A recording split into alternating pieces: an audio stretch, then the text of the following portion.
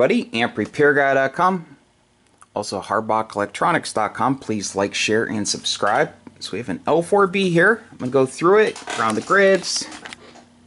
This one has an old Harbach soft start that's coming out. It's had problems. Jeff stopped selling them for reasons, so I'll put it back to stock. It's not needed. I will go through the top, oil the fan, put in meter protection diodes, and do everything else I normally do up here. Check it all over. The power supply is on the other side of the bench. I'll replace the high voltage fuse in it and take those 50K resistors out for the that they use to put the tubes in a cutoff, and I'm going to put 100K resistors in. The tubes will still be put in a full cutoff and they will run a lot cooler.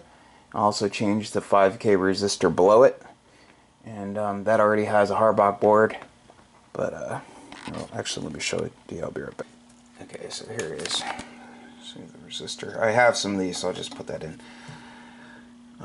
Not for sale. I only have a few left. That's why they're not listed on the site for purchase.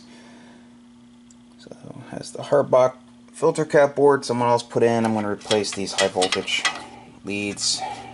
This one's not good. And the two resistors, like I said. And then the resistor below, and also add reverse connected diodes in the B negative below the supply cabinet, and also in the RF deck. So if there's ever a short, it'll be positive. It'll protect the breaker meter. Alright, so I will see you guys soon. Stay tuned. Just noticed that the guy who put the Harbach board in, the guy that works on a lot of brake stuff, he didn't put the fish paper back of the board, and did a really sloppy job with soldering stuff, so I'm gonna have to touch up on some solder. I mean, it's like really bad, like globs of solder.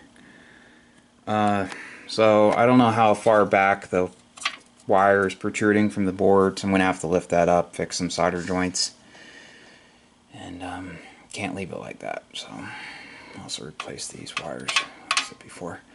Hey, see you guys soon. On some on the front and the rear. Rear all look good now. See, no fish paper. It's supposed to go between these factory brackets and the board, so I'm going to install that and then put it back in. See you guys soon.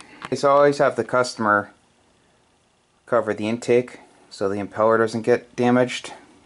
Went a little overboard with the cardboard. So when I'm done, I'll remove it, and when it goes to get shipped back, I'll put a smaller piece on to protect it. So for the return trip. So it had the 2-prong receptacle. I just removed it. It's right here. Key line. Someone also added RCA jack. They're both in parallel. So customer wanted me to clean it up. So I'm going to put the adapter plate in with a new RCA jack and put the diode in. And I'll plug this hole up. So diode's missing. So I'm going to get to work. See you guys soon. We're back with the completed Drake L4b. Customer wants to see it working on 40 meters. I already tested 80, 40, 20, 15, and 10, and then went back to 40. Okay, so I have 2500 watt slug in. Radio set to roughly, I don't know, 70 watts or so. So bird 43 with PP kit on. Now I have to clean my bench. I gotta key it.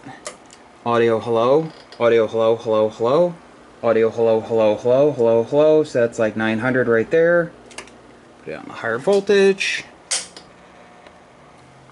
Audio hello, hello, hello, 1250, 1250, 1250, 1250. Audio hello, hello, hello, hello.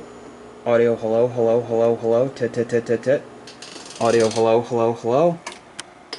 Grid current. Tit, tit, tit, tit, tit. Shh, shh, shh, shh, shh. Audio, audio. Reflect nothing. Forward. Audio. Tit, tit, tit. Okay. Show you one last time, one last time, one last time. Tit, tit, tit, tit, tit, tit, tit. Works as it should, works as it should. Tit, tit, tit, tit, tit, tit, tit. Okay, so I'm going to let the tubes cool off. I'll pull the covers off and show you everything I did. Stay tuned. See you soon. Okay, so I'm going to show you everything I did down here. I fixed the key line. So now it has one RCA jack. I plugged the hole. Got the adapter plate. The other RCA jack was loose. Put the diode in, put a terminal strip, have kept nuts holding the plate in. So I cleaned the relay contacts really well with deoxy gold. I put reverse connected 6 amp diodes in between the B negative and ground. Just put them in here, decided they weren't needed in the power supply. So the meter's fully protected. I changed the jumper for 240. Let me get a pointer here. I know people don't like my finger. Put the proper electrolytic cap in. I got rid of that board. Fixed the wire, soldered and heat shrunk it. Grounded the grids right to the metal. So I drill each hole out slightly larger so I can put a 632 screw through. Everything's soldered nice. And then the one over here, I just go through the wall with a screw and then use a solder tab. So the wire for the ALC, I don't know what happened to it. I don't know if it like flashed at some point. I know during certain failures you can end up with the full plate voltage on that rheostat. So I saw that. So it wasn't shorted. So I took it out, put a new piece in. This is Teflon jacketed, the shielded, center conductor. So I did that nice. It's all soldered nice. So it's all set. So I didn't check the blower. I told the customer, I said, make sure the impeller spins freely. I've been working on this all day. Sorry guys, I'm tired. So I left the cardboard on till the very end, and I take it off and I spin it and it's rubbing. I'm like, oh man, that's just great. So I got lucky. I was able to loosen the Allen screw and I pulled the impeller out just a hair, and it's no longer rubbing against the scroll cage wall. So nothing really to see in the top, but I'll show you the top. I will see you guys in a second. And the SO239s are nice and tight, so I didn't have to mess with those. Sometimes if it ain't broke, no fix. Like these ones, I don't have problems with these older ones. They may even be Amphenol. I'd have to look closely.